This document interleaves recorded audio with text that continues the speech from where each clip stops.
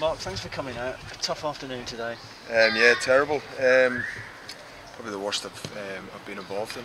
I've never been beaten by that many goals, and not good. Not good. Not nice to be involved in it. But it's done. It's gone. And it's forgotten about now. We need to move on to next week. Really good performance last week. A good win. Engendered a bit of confidence, but we just didn't get going at all today, did we? Yeah, that's the consistency that we need. I think in any league you need consistency. It can't be 1 week good, next week like that. That was the biggest thing that I said it the other day. I said we need to. Grimsby, that game's gone. It was a brilliant game. It was a brilliant result. It was nice to be involved, but it's gone. We've got to come here. And we've got to get a result. But the 5 goals. Don't get me wrong. Listen, we're 3-0 down at half time. We're trying to get back into the game. We're open and stuff. But there's not really much I can say if I'm being totally honest with you. It's just not good enough. The boys know that. There's no one opening their mouths in there.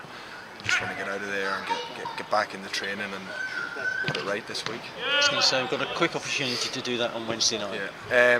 Coventry, we've got to go there and we've got to put on a performance. We've got to show the fight, show the desire, regardless of how we're on the ball and that. There, we've got to show that we've got that fight about us.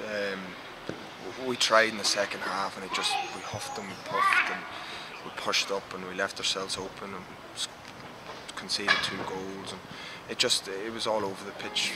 All of us, it just wasn't good enough. We can't really say anything about it. It was not good enough.